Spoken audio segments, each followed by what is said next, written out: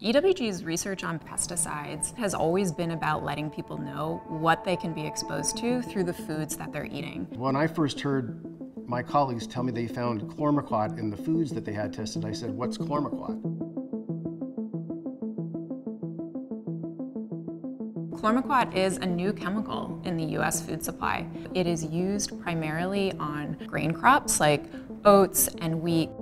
Once we learned that the EPA had essentially started allowing Chlormequat on oat-based products that were being imported into the US, we decided to test them. And when we tested those products, we found Chlormequat in over 90% of those samples. That was samples like cereals, breakfast bars, snack bars, really common foods that people are eating every day. EWG's toxicologists looked at the chemistry of this particular chemical and were alarmed.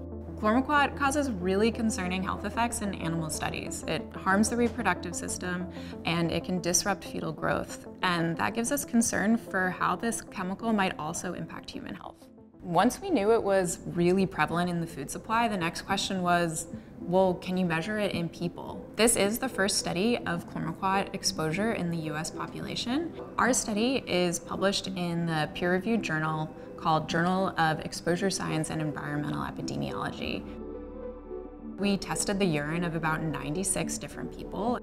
I mean, we expected to find a little bit of Chlormequat, or maybe some people would have detections, but the fact that 4 out of 5, 77 of the 96 people, had exposure to Chlormequat was really astonishing, especially because this is a pretty new chemical to Americans. The average American probably believes that the EPA is solely in the business of protecting them and their families from contaminants, including pesticides in the foods.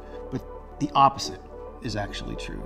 We need the EPA to protect children's health and use the best available science and data to do that.